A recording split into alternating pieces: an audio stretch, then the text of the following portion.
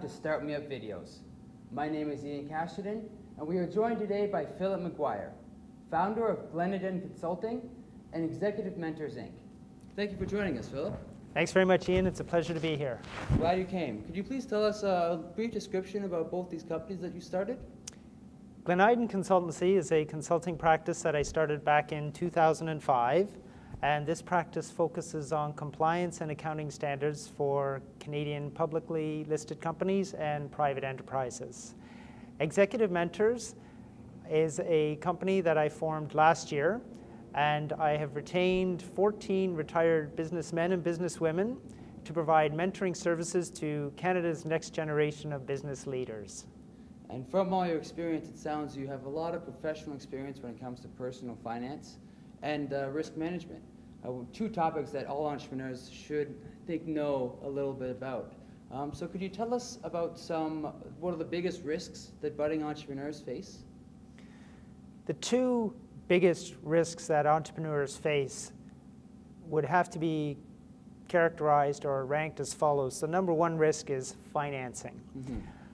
In order to obtain growth of a company and expand, one requires finances for the organization. The other requirement and tied into obtaining financing would be the understanding of the financial results in order to identify where the financing is required and also to present a credible business plan to lenders.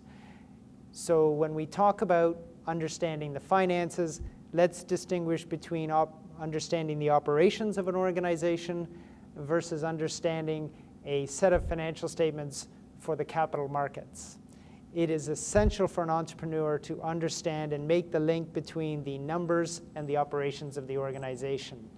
It is not necessarily fundamental for the entrepreneur to understand the financial statements as a source of capital. One can defer to professional financial advisors in those latter cases. So what advice when entrepreneurs are searching for these finances or investments? What advice would you give to these entrepreneurs? First and foremost, start close. Family and friends are always a fantastic source of financing. They tend to be more tolerant than professional lenders. They also tend to require less documentation and less support for your business plan. Once you move out of family and friends, of course, there are a wide array of lenders in the marketplace.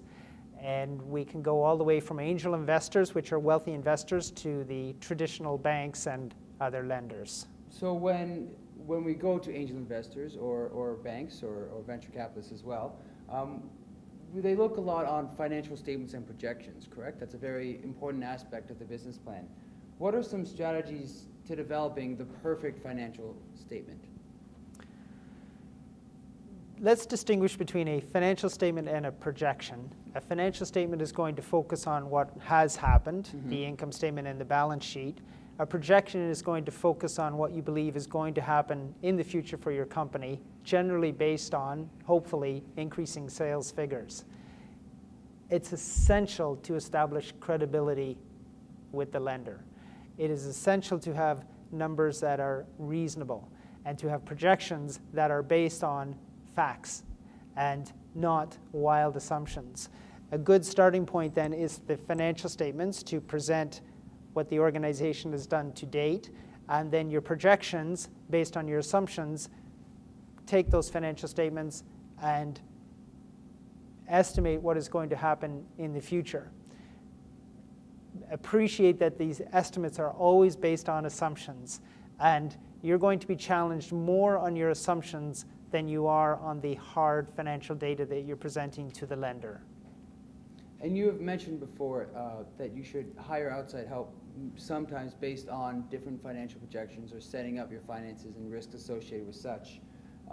Is that something you should be wary about? Because entrepreneurs should know their business from the bottom up. Is it okay to hire external help for such an important aspect of their business?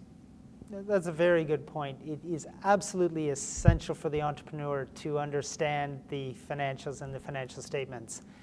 In my observation of dealing with entrepreneurs, that's probably the number one weakness and the number one deficiency of people in terms of presenting a holistic understanding of their business.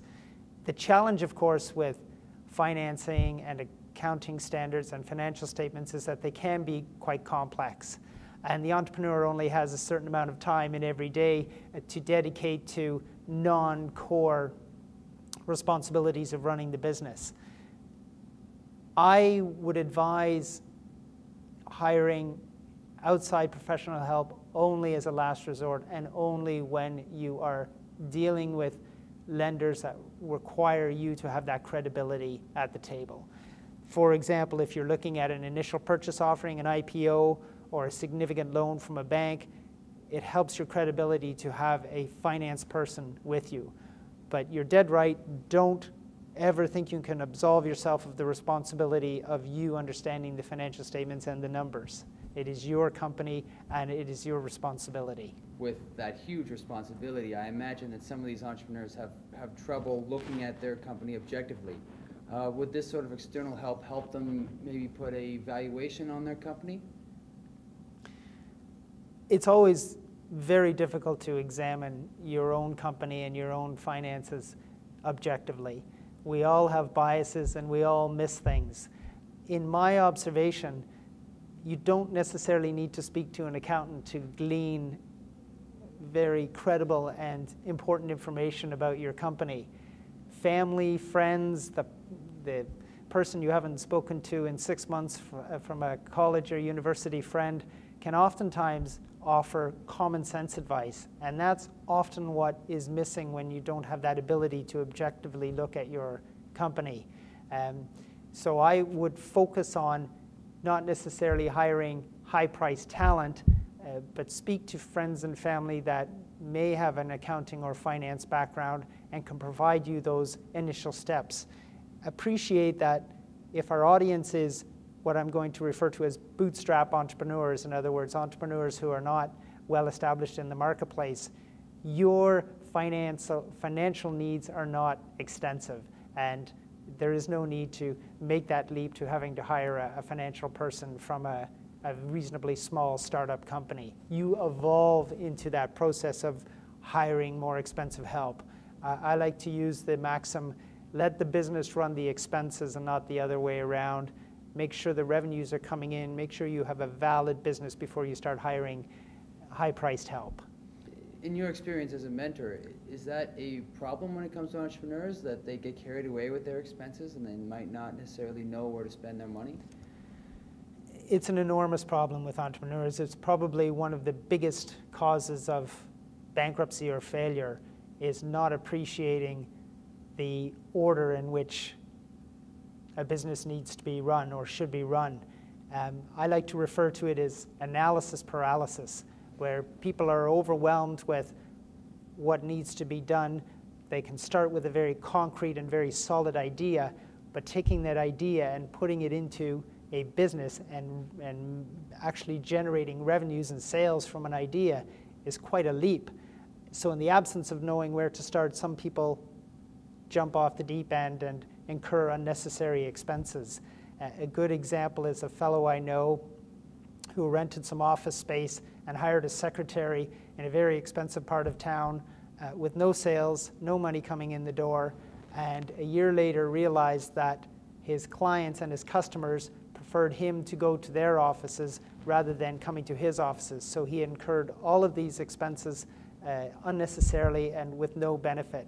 So it can be very difficult for an entrepreneur to identify where to put the resources and where to spend the money. Do you have any other strategies when it comes to developing a proper business plan in terms of financing or risk management or anything that we've discussed today? My advice is, if in doubt, go slow on spending the money. Mm-hmm. But don't go slow on the marketing, don't go slow on the sales and revenue generation. One of the biggest observations I have when people speak to me about financing and obtaining funds is that it's not clear from them what they need the money for.